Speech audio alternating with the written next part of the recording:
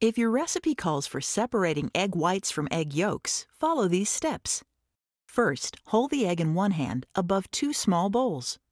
Crack the shell on the side of one bowl, just enough to break the shell and membrane without piercing the yolk or shattering the shell. This step may take a little practice. Repeat the crack on the other side of the egg if necessary.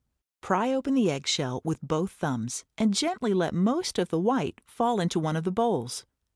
Carefully pass the yolk back and forth from one shell half to the other, each time letting more white fall into the first bowl. You don't want any yolk in your whites, otherwise the whites won't beat stiff. When all the white is in the bowl, put the yolk in the other bowl. It doesn't matter if the yolk breaks. You've separated an egg! Cover and refrigerate the egg white and yolk if you're not using them right away.